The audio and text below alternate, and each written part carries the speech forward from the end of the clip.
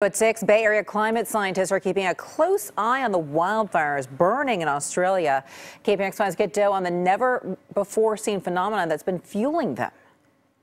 The meteorology department here at San Jose State says some of the things happening in Australia right now have never before been seen in human history. You're looking at video of the Australian fires shot from a commercial airliner, a weather phenomenon that up until now was rare and unusual. It's called a Pyrocumulonimbus cloud. Yeah, so a Pyrocumulonimbus is a fire-generated thunderstorm.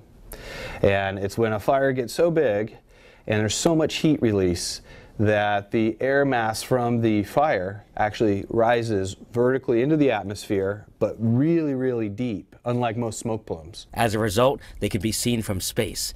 And if they look ominous here, this is what it's like to fly through one. What's more, they also spawn fire tornadoes, along with lightning and heavy downdrafts that carry embers for miles and cause spot fires far away from the main fire line. Craig Clements, head of San Jose State's Fire Weather Lab, says their numbers and intensity are unprecedented. To have so many at one time is unique. This is probably the largest outbreak of Pyrocumulonimbus on Earth. 24 people dead, 2,000 homes destroyed, and at this rate, they'll have to wait for a few more months until fall or winter rains douse the flames.